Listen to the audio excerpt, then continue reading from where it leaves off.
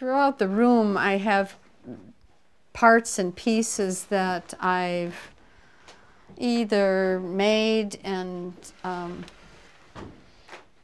mainly it's experiments where I'm experimenting on different shapes, and I'm trying to learn how to either resolve a problem or learn a technique, and those experiments don't always end up being finished.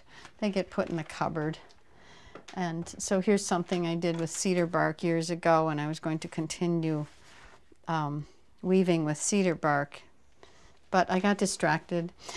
And this is another similar thing where I was experimenting using basswood bark, and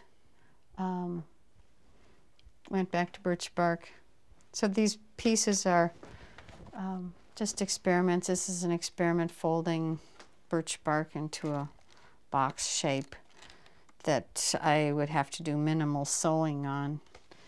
And over the years it gets filled up with pieces. This is a band that was on a basket, and I didn't like the way it resulted, so I cut it off and changed the whole top of the piece, but saved the top, saved this because I thought I might use this somewhere else.